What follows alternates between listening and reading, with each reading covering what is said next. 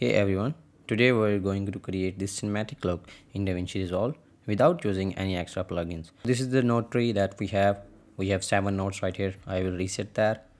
So first I will do a CST node where I will convert this S-log footage into Rec 709. So I will choose this color space transform, and input color space I will choose as gamut. These are the settings I used in my camera. It's an S-log3 footage, so we will choose in input gamma S-log3, and we want to convert it into Rec 709, so we will use the Rec 709 output. Same for gamma, and we will keep it at the end, this node at very end, because I want final video to be in Rec 709. I will create another node. This will be our color temperature or white balance, you can say. So first we want to adjust, there's too much blue in our footage, so we want to decrease it,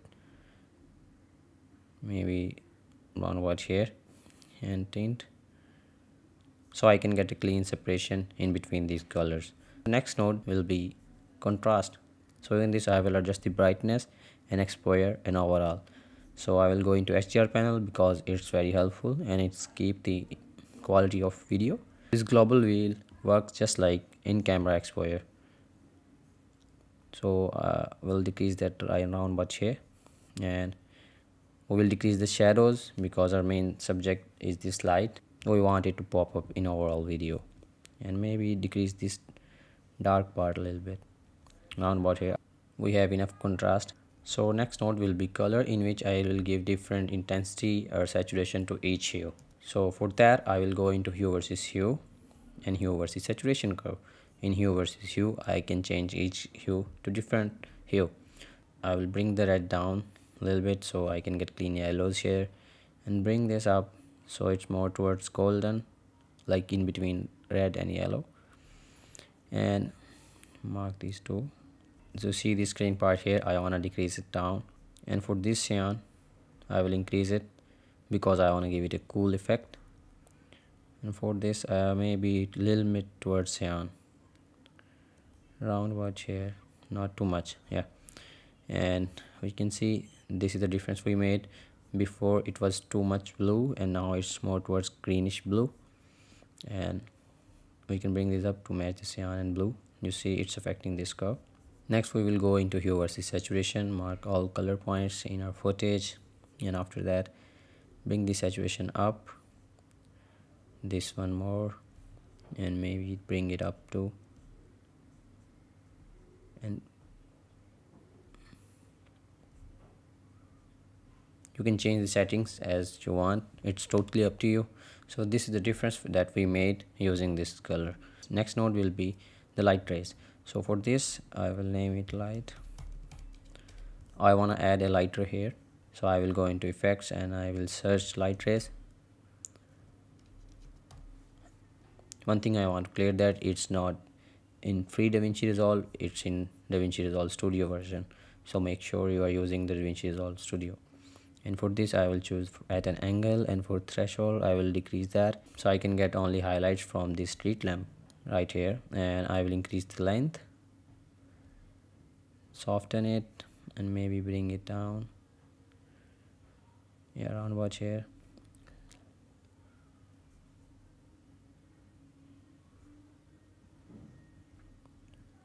Soft brightness, I will increase the gamma, it's affecting more, then bring it down to only this lamp. Saturation, yeah, I think it's fine here. We don't have to add any other color. Next thing, we'll use the film look creator to give it a desired look, so I will name it FLC. This is also plugin for this Davinci Resolve Studio version. So I will go into FLC, film look, right here. So in this we have different settings that are already applied. So first I will disable all of these. I will keep the grain, and in this I will choose cinematic, and here I will bring it around about here.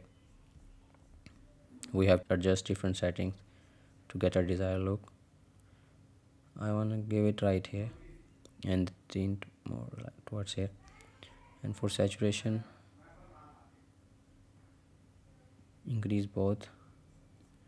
I will enable split toning. So what split toning does, it adds certain color into highlights and into the shadows. So at this point it's adding yellow to our highlights and blue to the shadows.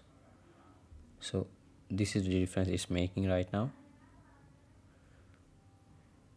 We can change the preview point to make the anchor point of the split toning. I will keep it right here. It's making minor changes to our video, but it's fine. We want that. Yeah, I think here we good. And I will decrease the grain a little bit.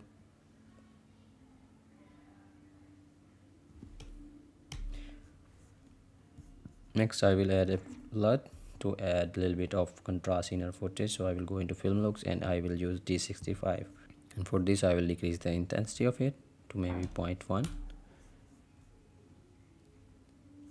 and this is it. So we moved from this to this. One thing more, I want to add a little bit of tint, give it a greenish look, maybe around about here. And now this will be our final results. This is it. If you have any question, you can comment below the video, and you can also book a one-on-one session with me on Fiverr or on Instagram by name Post by Habib. And thanks for being here. Take care.